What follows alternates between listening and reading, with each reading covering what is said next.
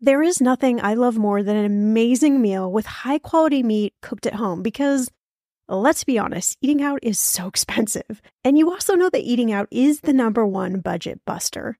That is why I am so glad I found ButcherBox. ButcherBox is a premium meat subscription service dedicated to delivering high-quality, grass-fed, and grass-finished beef, organic chicken, pork raised crate-free, and wild-caught seafood directly to your doorstep with free shipping always. You even get exclusive member deals, recipes, and a variety of high-quality cuts at an amazing price. New users will receive their choice of 2 pounds of ground beef, 3 pounds of chicken thighs, or 1 pound of premium steak tips for a year. Use code ETM and get $20 off your first box at butcherbox.com. Last night we made a beef stew with meat from ButcherBox, and you can taste the difference. It was so satisfying and delicious, and all of our friends that were over for a dinner party, they raved at how good it was. So do yourself a favor and eat better this year with the best meat and seafood on the planet delivered to your door. ButcherBox is offering my listeners their choice of a weeknight meal essential: 3 pounds of chicken thighs, 2 pounds of ground beef, or 1 pound of premium steak tips for free in every order for a year. Plus, get $20 off your first order. Sign up today at butcherbox.com/ETM and use code ETM to choose your free offer and get $20 off. When it comes to financial advice, you gotta trust the source. It's why you listen to this podcast. When I'm looking to upgrade my wallet, I turn to NerdWallet. Their expert team of nerds dives into the details to help you find smarter financial products. Before NerdWallet, I was paying for vacations all wrong. I was missing out on miles I didn't even know I was leaving on the table. Now I've got a new card with more miles and more upgrades. What could future you do with more travel rewards? I don't know, maybe that fancy hotel upgrade that you have always been dreaming about. Wherever you go next, make it happen with a smarter travel credit card. Don't wait to make smart financial decisions. Compare and find smarter credit cards, savings accounts, and more today at nerdwallet.com. NerdWallet. Finance smarter. As with all cards, credit is subject to lender approval and terms apply. So one of the biggest things that people need to keep in mind is there's a lot of misinformation, but certain core principles that have never been taught hold more true than ever, such as ensuring you're invested in really long-term things, in particular, things that are really high quality businesses that you understand. And this is beyond just a stock tip you might get at the dinner table. So one needs to make sure that they're armed against all these different tips that are going to come your way and have a great investing foundation to make sure that you're educated. You're listening to Millennial Money with award-winning money expert and serial entrepreneur, Shannah Come to Game, where we flip the script on the old school approach to everything your parents never taught you about money.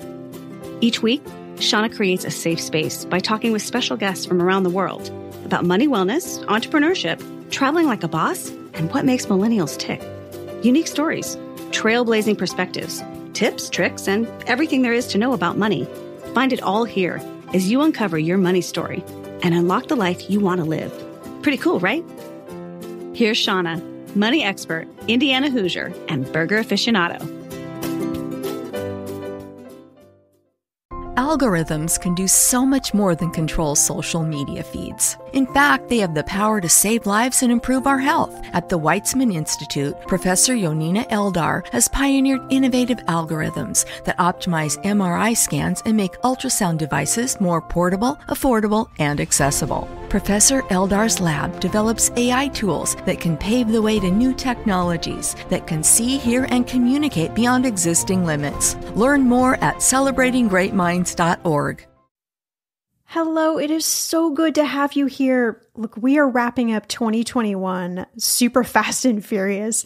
It's really hard for me to believe that we're actually at the end of another year, but I wanted to bring you one last week of amazing episodes just to end the year super strong. Over the last year, overwhelmingly, the topic that you have requested over and over and over again is more investing episodes. So here is one last one for the year. Our guest today, Joe Percoco, he believes that the world does not know how to make money, and he's really here to change that. You see, the way you've been taught about investing, it comes from old school money thinking. And in order to really build wealth, you have to change not only your thinking, but also how you invest. So Joe, he's co-founder, co-CEO of a cool company called Titan, which is a fintech startup whose aim is to become this century's answer to Fidelity Investments, aka the old school way of investing. We're going to get rid of that. So Titan has been backed by famous investors like Kevin Durant, Odell Beckham Jr., and Will Smith. So I encourage you to get somewhere cozy, grab a beverage of choice, and let this episode be a spark of the new way of investing going forward. I'm so excited to bring you this one. I'm Shannah Compton Game. This is Millennial Money. On to the episode. So I've got so much that I really want to dive into. You say that the world doesn't know how to make money and that you're here to change that. I love that mission. So it kind of feels fitting, I think, to start here. So what are we missing? And what do we really need to know about how to make money?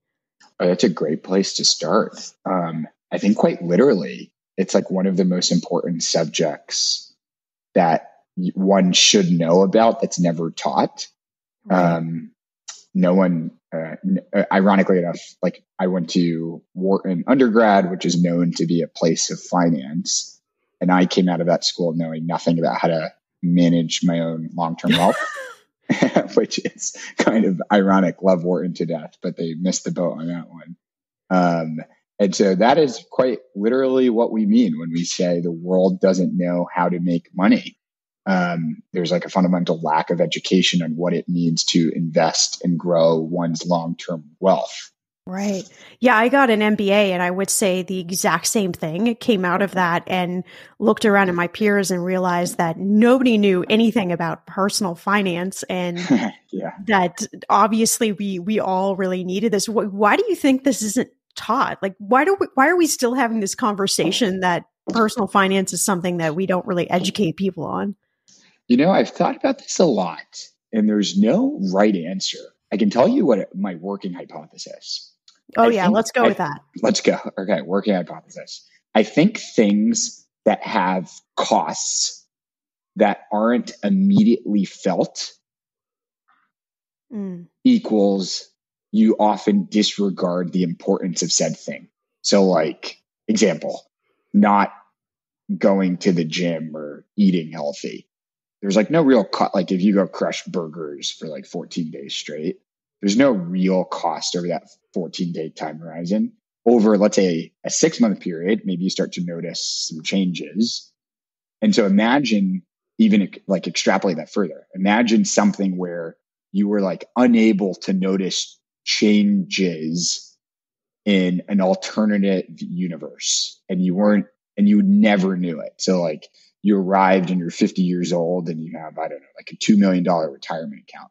You have no sense of like, you could have almost had 4 million and what that 4 million could have got you is private education and a new beach home. So my hypothesis is that investing and money management has this deep but imperceptible cost, and hence it doesn't get the focus it should. Wow. Yeah. I mean, it's kind of mind boggling. Yeah. That's a great term. For me, it was, what the cost that manifested itself for me was I was, at least from my high school, the person that, went to an Ivy League school and ended up being able to live in New York, knock on wood, very privileged. And the cost was I had a lot of friends texting me, asking me, how should they manage their money? And I literally had no clue.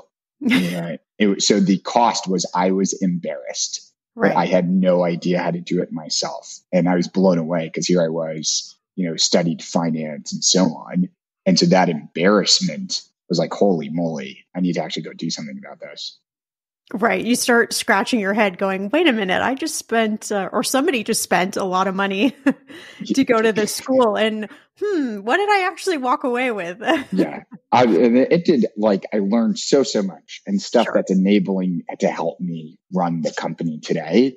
Right. But, for one's physical health, you have a doctor to supplement one's education, i.e., you do not have to know everything about the inner workings of your body. You go get advice for it. And it's funny that for one's financial health, you're sort of like left in the dark to a degree. Right. And it's universal. We all have the same experience. We're all just kind of out here with our hands out, like just trying to figure things out. It's I don't know. It's so interesting to me. And another thing I wanted to talk about that's really been on my mind, I know it's something that you talk about too, is this, the very real wealth gap that's happening and getting wider and wider. You shared a stat that millennials are 4 times poorer than their parents at the same age, and that baby boomers control about 55% of the stock market, which, I mean, another thing that just sort of blows my mind. So how do we build wealth with this kind of working against us? Yeah, it's not an easy environment right now. I definitely think, one of the greatest weapons someone has to go arm themselves in the world is education. And so one of like the biggest and most important subjects one can educate themselves on is why Einstein said compound interest is the 8th wonder of the world. Like, of all the other things that could have been the 8th wonder, he chose this seemingly jargon term that makes one's eyes roll over. And he said it was compound interest. And so it's almost like the math of like, if you can grow something at 20% every year, by the end of 10 years, or by the end of 12 years, you've literally 10x that thing. If you have $100,000 and that thing grows at 20% a year, you will have $1 million. And he's like, this is magic. This is beyond belief. And so if people could educate themselves on what it means and how huge it is to get long-term investing right, and the like multiplication that it gives on one's financial health, it's like a massive step forward. And to your point, it's I'm like, okay, I might not be in the right position today, or I want to be, but at least I see a path. And then you can solve for a number of other things. Okay, what's the right savings amount I should have? How should I think about budgeting? But the house of, let's call it like good financial health, cannot be built if you don't at least have the right principles in your foundation, to summarize it. Okay. So I know that so many listening, we're all obviously at different stages of life. We're all at different incomes. We're all at different beliefs about money, whatever it might be. We're all at different places. But I know that so many people, especially the last couple of years, really have felt the pinch, maybe living paycheck to paycheck, or just things are just not as good as they were before 2020. What if we don't even make a lot of money, or we don't think there's any kind of extra money there to start walking in that path of compound interest and really building wealth from there? Are there things we can do, or maybe things we're missing that even if we were to start with just like a small amount of money, it could really start at least pushing us in the right direction? 100%. I think you put the answer right there, which is a great one, which is starting small is precisely what one needs to do, because small beginnings can have really big endings, in particular, if you understand what it means to just invest appropriately and watch it grow each year versus pulling it out or shifting it to cash, like when you're nervous about the market. And like that is like you shooting yourself in the foot. And so, I recognize we've had a couple few years just now because of COVID, which is like really pressing everybody. So I think in particular, when the world, needs to do some healing, making sure you rely on that foundation and those principles. So like, okay, starting small can matter. If one does need some supplemental income, fortunately, we're in the best history of the best moment in history to go do that via all these supplemental income sort of sites where you can find extra labor. The recruiting market's coming back. So I see a really big inflection point coming, but that comes with the humility of knowing we are at a tough point in time, and turning the corner does require to turn the corner. So I'd imagine there's also like a mindset shift in there, right? Of just kind of, it's easy to get stuck in your day-to-day money situation, not really see a way out. Even it doesn't matter how much money is there. I think we all, have felt that from time to time, but I'm thinking maybe there's even like a mindset shift there that happens about kind of going back to these money principles we're talking about and starting to make some of those, seemingly small steps. Yeah, 100%. I think the mental game, as you note, is probably the most important piece of the puzzle. Because like the example is, most people, or like whether it's like at the Thanksgiving table or at the home for the holidays, people might casually be like, wow, this market is really up and down. And then everyone starts to question like where they're invested and are they going to pull all of their money out and hide it under the mattress? Right. And I do this with, my own cousins and my own parents. And I often debate, do I go with the polite answer or do I go with the like bagel shop talk shot to the heart? And like the nice answer is, oh, well, tell me about your goals. And then you inductively walk someone to being like, okay, you should stay invested. The bagel shop talk would be like, you idiot. Like, this is just turbulence. The plane isn't going down. Now, if anything, possibly might be a time to invest more during volatility. That's not investment advice, just posing it theoretically. And so I often struggle personally with what's the narrative I should use with my own friends and family. But you're totally right. It's like the mental game comes first. I would imagine you are the life of a party right now. Possibly. I definitely am in those settings. Like the one people definitely ask certain things, but it does require a ton of empathy, as you've noted. It's really tough times.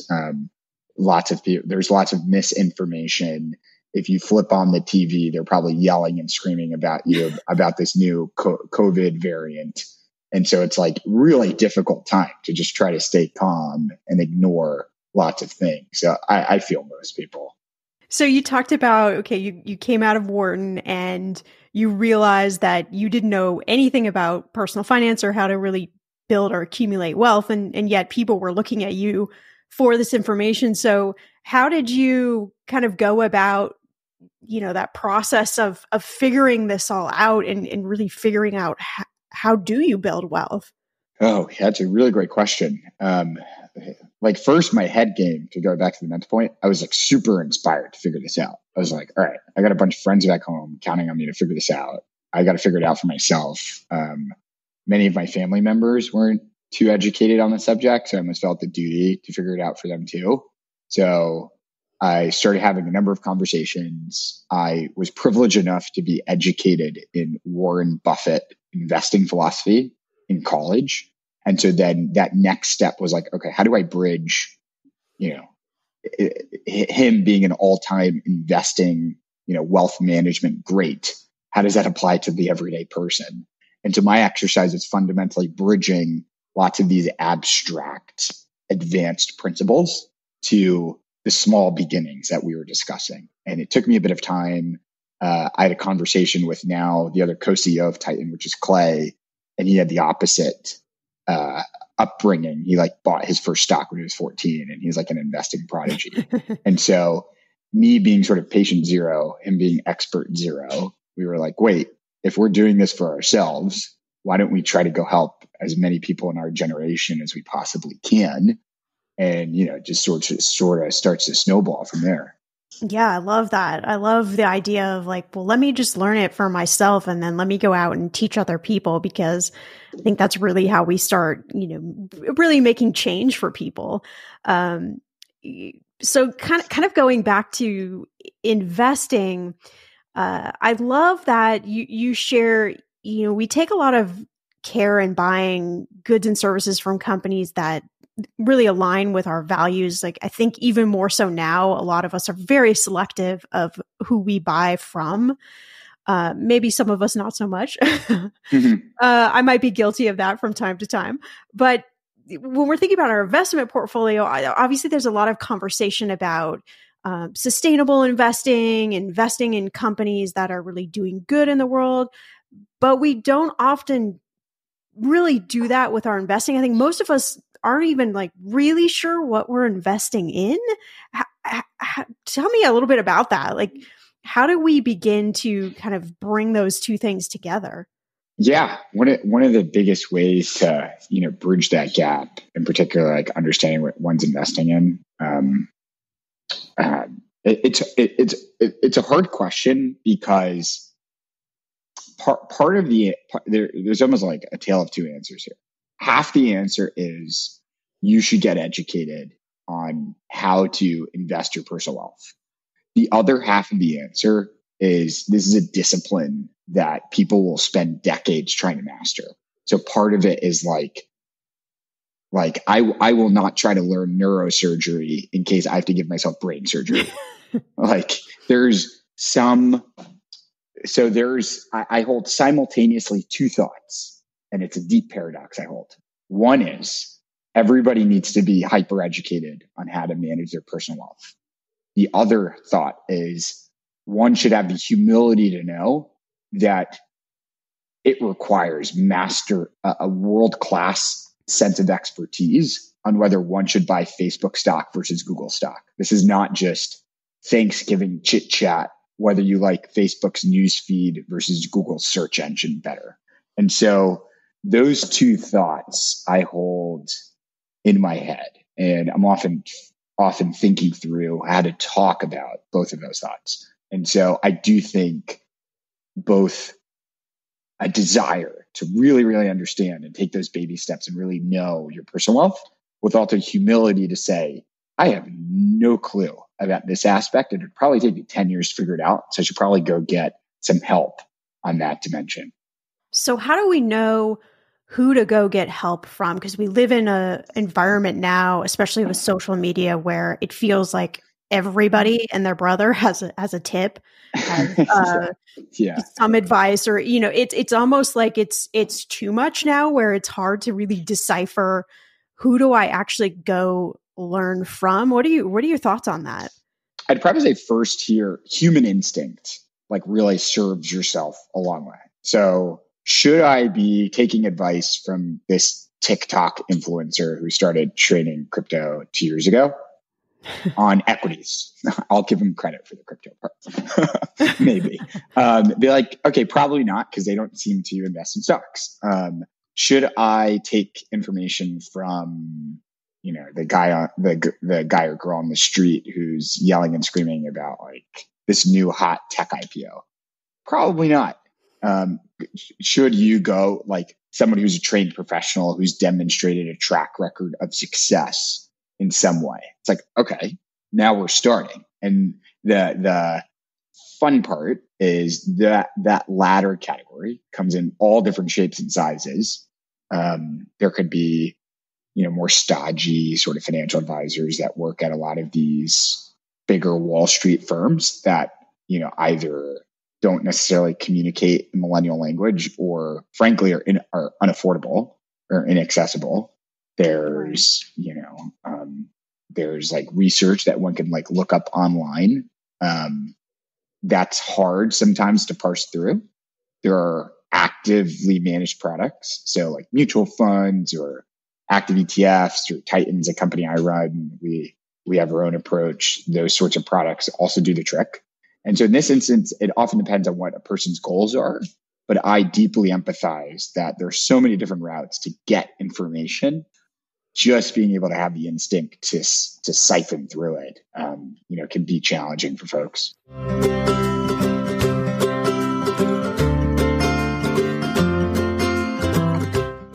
Financial anxiety, anyone? Yeah, you're not alone. But worrying about it doesn't help. Earnin does.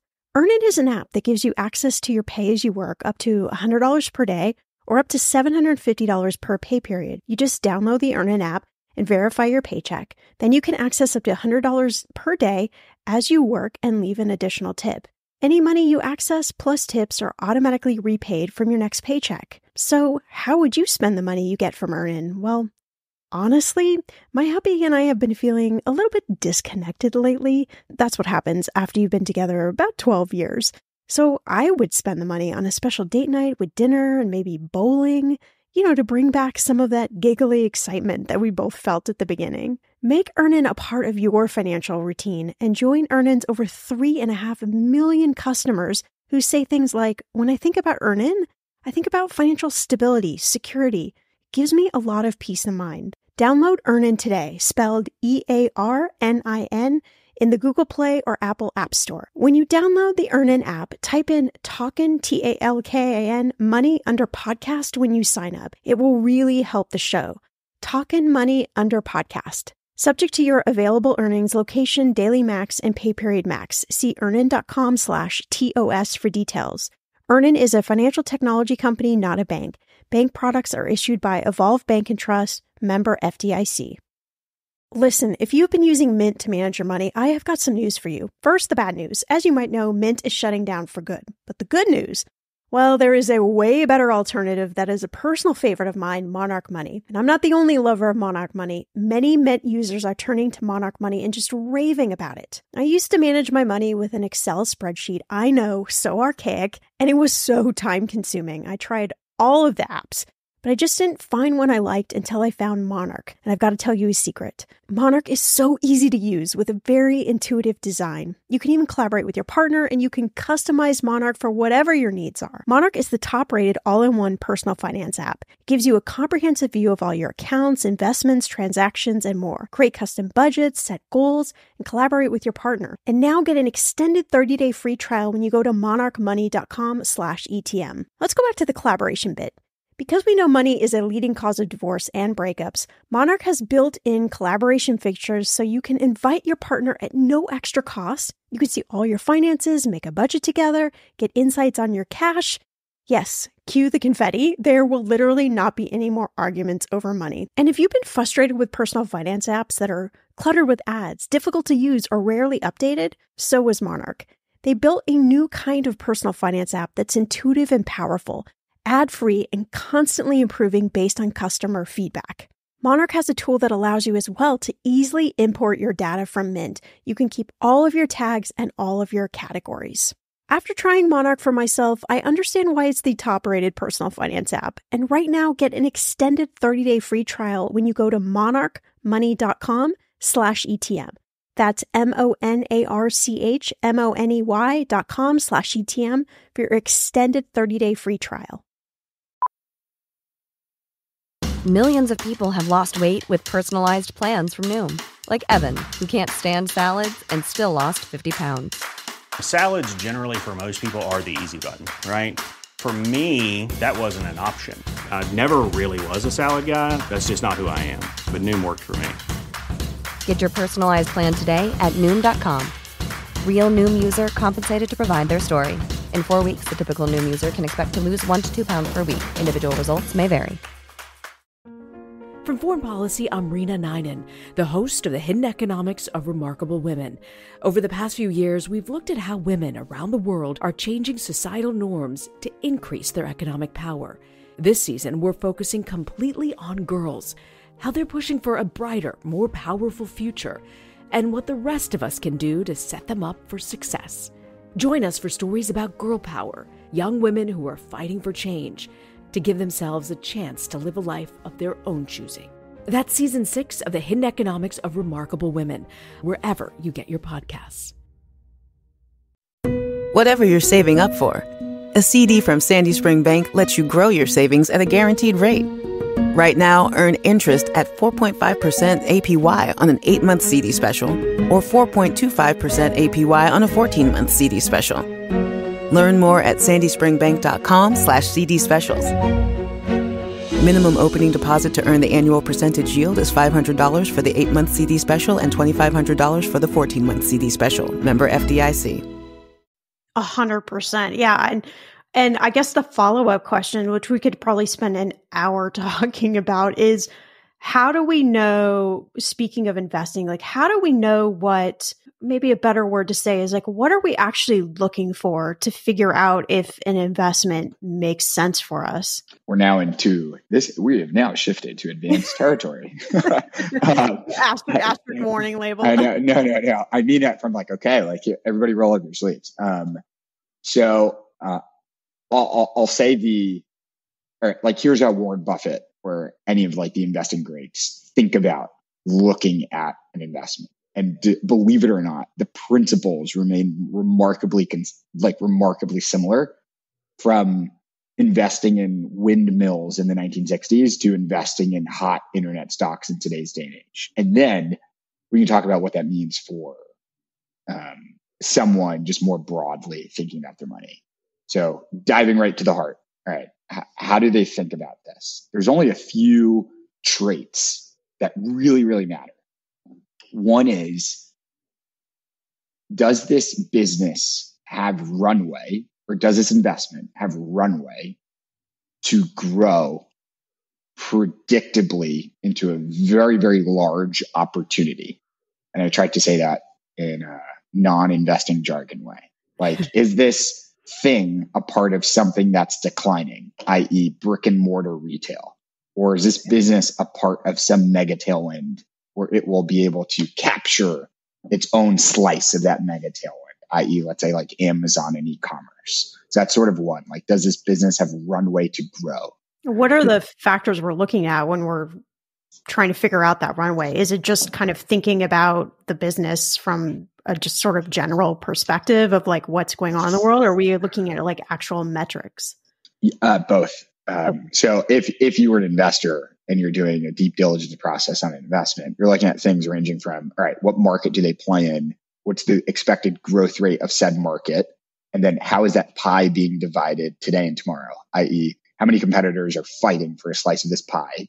What in particular about this specific player or investment makes you believe that it will have a fighting chance to have a really large and growing portion of this pie? What qualitative indicators suggest that customers who are buying this business's product are going to stay around and not switch to competition? So you can just go down the list of like those sorts of things. You can almost filter Apple, the business, through that little checklist that I mentioned. It's like Apple. It's like, okay, it's riding the tailwind of smartphones and app-based consumption, possibly the next operating system. Its customers have this network effect. You can use even a micro example of like the fact that all of our text messages are blue, and if someone has an Android, has a green message, that is a network-based switching cost. Like, you will second guess switching to a green phone if all of your friends have a blue text message. Players in the category, there's like Samsung, there's Google, but it's like, okay, Apple has a really compelling brand. So it's like, okay, I think they'll be around. So this is I don't want to have a monologue. These are the sorts of things one would go through for that first bullet, which is like, will this business grow with high odds into the future? All right, back to our other bullets. Okay. Oh, got it. I appreciate you understand the back. Okay, a couple of the others just to round them off. So if, let's say, like the business itself is the horse, and by betting on a good horse to win a good race, the next bullet is, who is the jockey on the horse, i.e. the leadership team?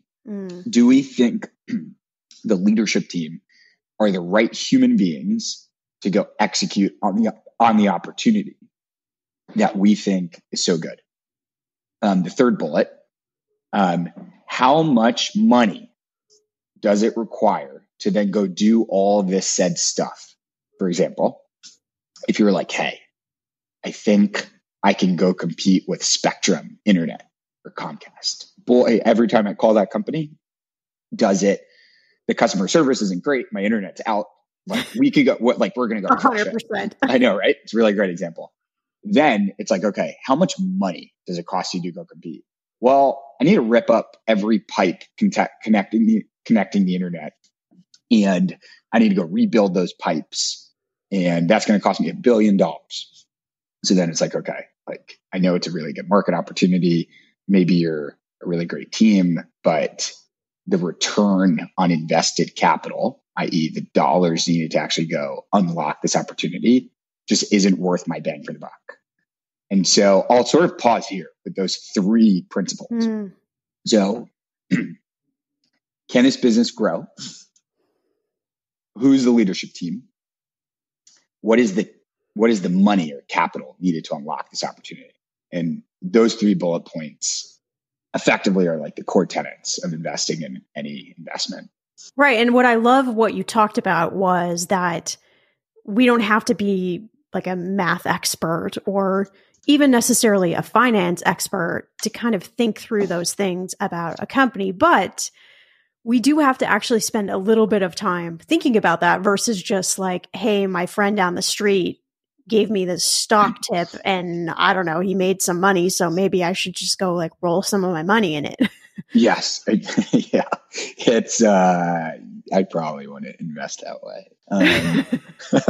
But yeah, I think what you can do now that, let's say you've been armed with a mini framework, next time you get a stock tip, you can sort of pressure test them on one of those three dimensions, which is like, oh, that's like really interesting. Like, what makes you think they'll maintain market share tomorrow, not just today? And they'll be like, oh, like I never thought about that. Or how do you think about their management team and like the current CEO and CFO at the helm?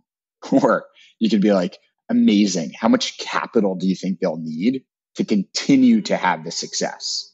And you'll sort of stop someone in their tracks just by very, very simple questions. And if they're savvy enough, maybe they can like go back and forth in a debate. And welcome to why investing is such a fun career, because it's sort of like intellectual warfare. It's like, hey, like I deeply believe Apple will be able to maintain its market share against Samsung and Google with these flip phones. Whereas someone can come in hot and be like, I actually think now that Steve Jobs is no longer with us, there's structural risks to Apple. So it makes for a fun career. Interesting. Yeah. And a side note on the flip phones, why are we bringing those back? I know, right? Really? We got rid of those for a reason. I know. And maybe there's some like vintage nostalgia play. Maybe there's, I don't know, maybe it's like you could pack an iPad in your pocket and all you have to do is just flip it closed and it all of a sudden fits. So I'm going to sort of trust in the world and that they had a whole team of researchers researching what they should do and they tested it. I loved my flip phone growing up, but I sure prefer a touchscreen. So let's see what happens. Right. Well, I want to talk a little bit about Titan. We kind of just on the periphery have talked about it. You're a co-founder, co-CEO, and this Titan, I should say, is a really cool fintech startup where you say you want to become the century's answer to Fidelity investments. And I think most of us we may not be able to explain Fidelity, what Fidelity does necessarily, but we've certainly heard the word, know that they're obviously a player in the investing game. So tell me a little bit more about Titan. I know you are backed by some great investors, Kevin Durant, Will Smith, to name just a few. So how is Titan going to become the century's answer to Fidelity? Sure. I'm a big student of history. I think many entrepreneurs are like, I'm building God's gift to earth. It's the new theory of relativity. And I'm like, believe it or not, human beings are more similar than different over time. We have the same sorts of things we seek to do. Just, electricity is the new fire, but like the same use case of like needing to see at night. And so when you apply that lens to the category we're in, it's like, okay, how have human beings across history managed their money? There's only three use cases for like the last 1,000 years. One is make it go away. And this is like the earliest and the newest use case. It was started in the mid 20th century. Passive products are wonderful, this use case. I push one button and I get the whole supermarket in my basket at once. It's called a diversified ETF. The next one is get out of my way. I literally want to do whatever the heck I would like with my money.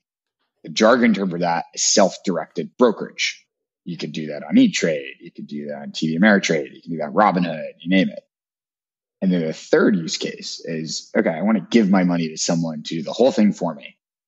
That's been around since the Phoenicians. The last great operating system built to solve for humanity wanting to give their money to someone to do the thing for them is the company called Fidelity. The hallmark technology or vehicle they use, to, like literally, like almost as if you're a passenger in a vehicle and someone's driving your money for you. The hallmark vehicle they use is a thing called a mutual fund. And to a millennial, that 2-word term probably makes one want to like run away and scream.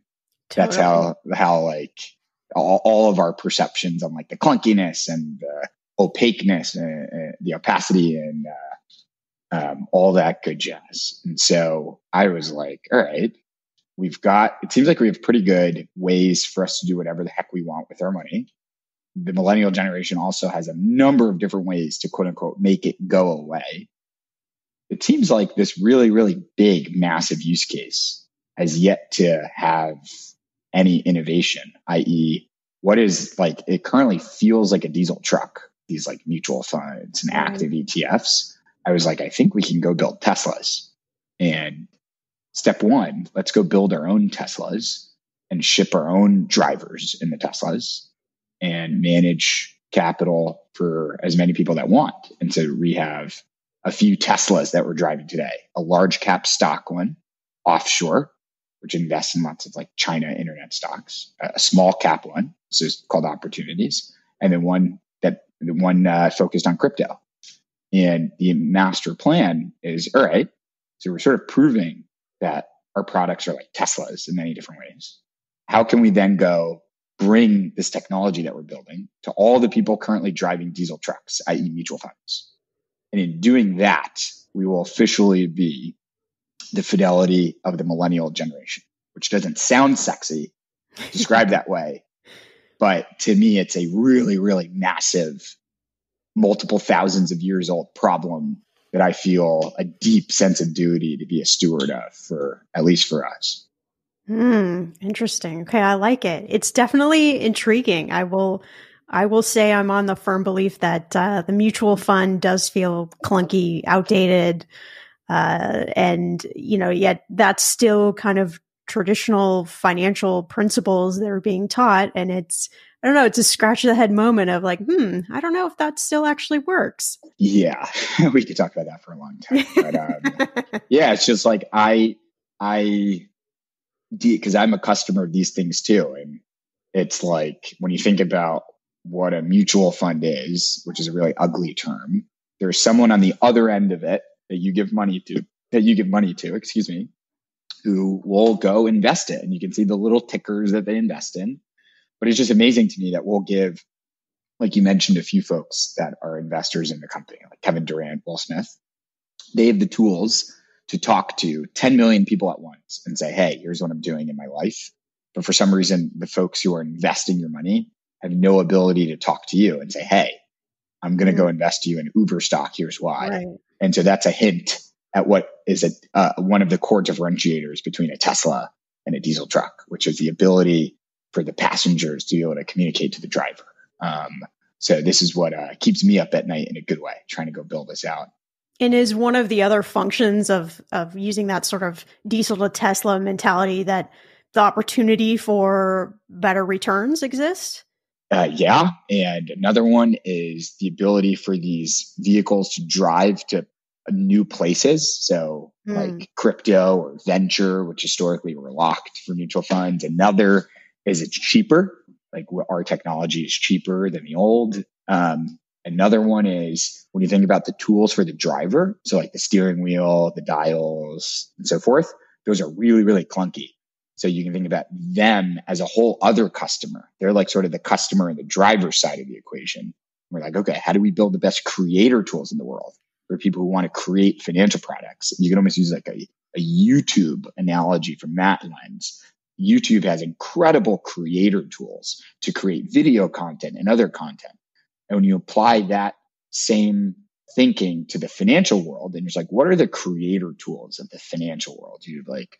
It's sort of like pulleys and ropes. And we think we can build the best creator tools. So that's what we mean when we say the Fidelity for our generation. It's sort of like the new platform, which solves a really important use case. Hopefully, back to the beginning part of the conversation, we can enable people, we can manage a lot of money and power it in a really long-term, healthy way for a lot of people. I like it. Yeah. Wow. Okay. We've talked about so much. We could obviously dig a lot deeper. I know I'm going to have you back on the show, but I love to leave everyone with just some kind of actionable tips. Are there a couple of tips that you can think about that we can kind of do right now to start us on our journey to really being able to build wealth and maybe think about investing from a different perspective? So one actionable tip, I'm going to give a timely tip. Right now, if I were the pilot of a plane, like let's say a commercial jet going from San Francisco to New York City, right now in the markets, it would be the like, hey, we have some turbulence upcoming, just buckle in your seatbelt. But don't worry, it's like the usual sort of turbulence. There's lots of like inflation talk. There's lots of COVID talk. There's going to be a lot of misinformation across a number of different media outlets. When you zoom out, what you realize is it's truly just a little bit of turbulence. If you want to go get up and use a bathroom, feel free to do so. Like, go for it. It'll be fine. I'm just saying merely buckle your seatbelt. So if people are considering, oh boy, I'm right now fully invested, but I'm going to shift all my money to cash to wait this thing out, I would just say double check a bunch of those thoughts. As the pilot is saying, this is just usual turbulence.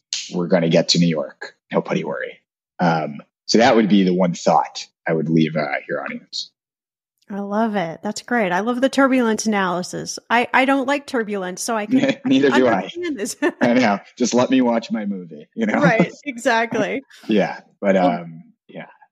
Well, Joe, this has been so insightful. I'd love for you to tell everyone where they can connect with you and find out more about Titan. Yeah, they can go to titan.com. If they want to learn more about Titan, they can connect with me on Instagram or Twitter. Just search Joe Percoco. Look forward to looking forward to possibly being on again. But this is an awesome combo. I don't know about you, but when someone tells me that I don't know how to make money and they have an answer or solve for that, and that it's different than what we've been taught all of these years, it kind of makes the hairs on the back of my head stand up. I'm definitely going to listen.